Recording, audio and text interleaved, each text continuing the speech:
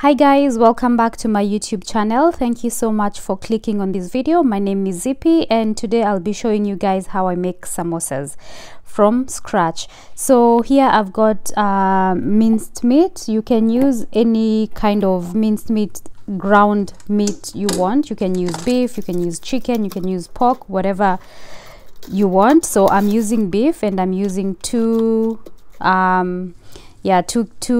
kgs, so that's ground beef. And next I've got my leek, and as I'm showing you, that's leek and spring onion. Here you can use any onions you want. Those are my two favorite types of onion to use. Make sure you wash them nicely so that you don't have any sand stuck in between. So I hope you guys enjoyed the video and I will time lapse it until the next step.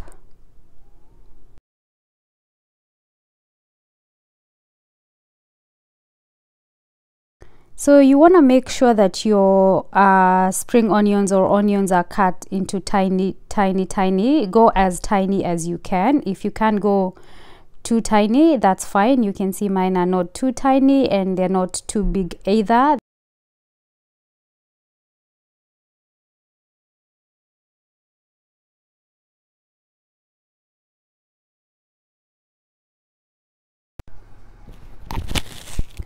So with my minced meat, what I like to do is just cook the meat in its own juices. I don't add any water, just cook the meat and then add all the spices you want. You can put your chili, you can put your seasoning, any seasoning that you want. Go for it, and then just be careful not to overcook the meat. I cook mine for about 10 minutes and take it off the heat because we'll still cook it, or just we'll still cook it together with the onions, so we don't want to overcook the minced meat. And then on a different pot I'm gonna put some oil, just a tiny bit of oil. That's my oil of choice. I like to use rice bran oil. So you put just a tiny bit depending on how oily your meat is, and then let it heat up before you put your onions. So now I guess my oil is nice and hot. That's how I test to see if it's too hot or I need to keep heating it. I think that's good enough for me. Now I'm gonna put my onions into the oil and then cook it for a bit and season a bit more to make sure that the onions are well coated in the seasoning that I'm using for my minced meat, or rather my samosa filling.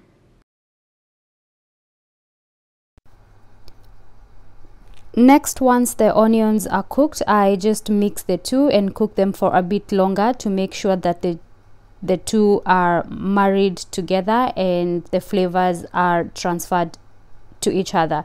And then after cooking, I just let it cool down, and while that's going on, I like to clean up as I go. So here, just washing the dishes and making sure that the bench is nice and clean for the next process, which will be making the dough. So I just use all-purpose flour, water and salt and some oil to make the samosa dough. This is my favorite part, so I'll let you guys enjoy the process and then we'll get on to the actual part of making the samosa pockets.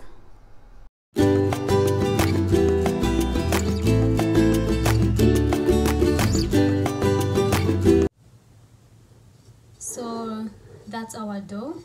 It's been about 30 minutes and that's how our dough is looking. I think now we're ready to go on to the next step, but first, because I have nail polish on, that's why I'm putting gloves on. I'll get my gloves. Our dough is well rested. As you can see, it's nice and soft. So now what I do next is go in and divide this dough into small circles depending on how many samosas I need. So we'll see how many samosas this will give us, and I'll go ahead and just spread it here. So it's very nice and soft, as you can see.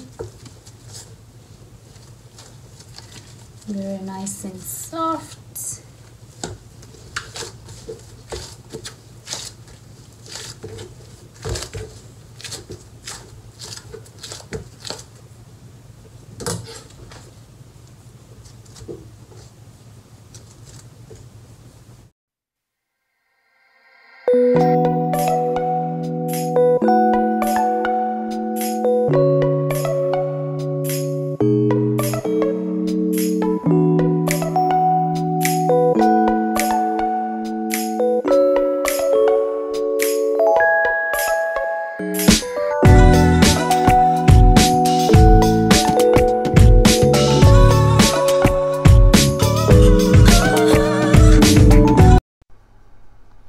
So that's all my balls right there. And then on to the next process. I just use flour, all-purpose flour, and oil.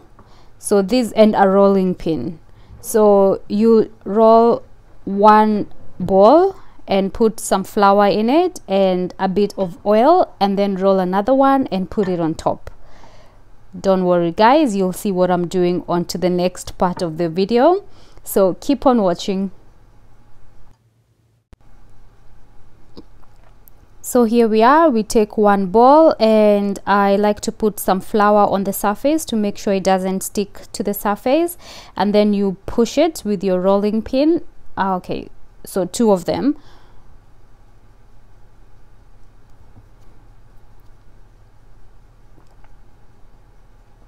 So push both of them to about the same size, and then just gently pushing it. Doesn't have to be all the way through, just so that you can have enough surface to put your oil. So I like to go with some oil first, so I'll just sprinkle some oil onto the first bowl, and then the same one to the next one, and then just sprinkle a bit of oil, a bit of flour, just so that when you place the 2 together they don't stick. And then once you've done that, you just roll the both of them into one big chapati. I hope it makes sense. That's what I'm doing anyway.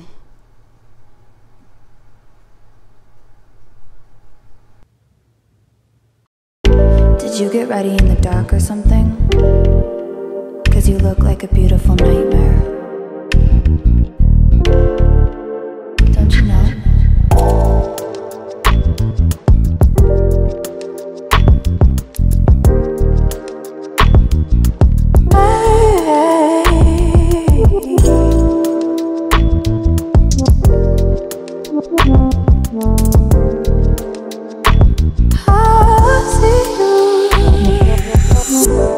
Don't judge me. I just wish he knew. That's just like you. I miss you all the time. I need you. I want you.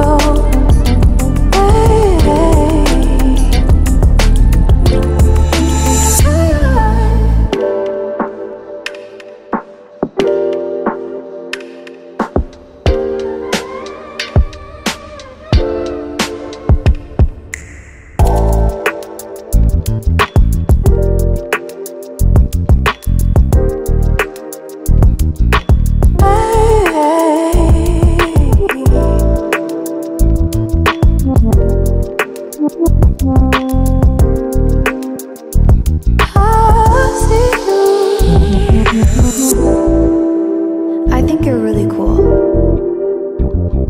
Yeah, that's what I said. You break it, you bought it. I miss you all the time. I need you. I want you.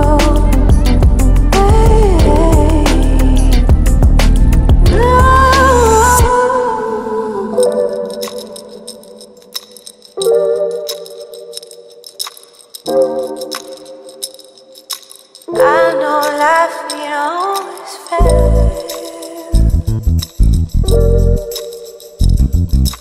I still feel I miss you all the time. I need you. I want you.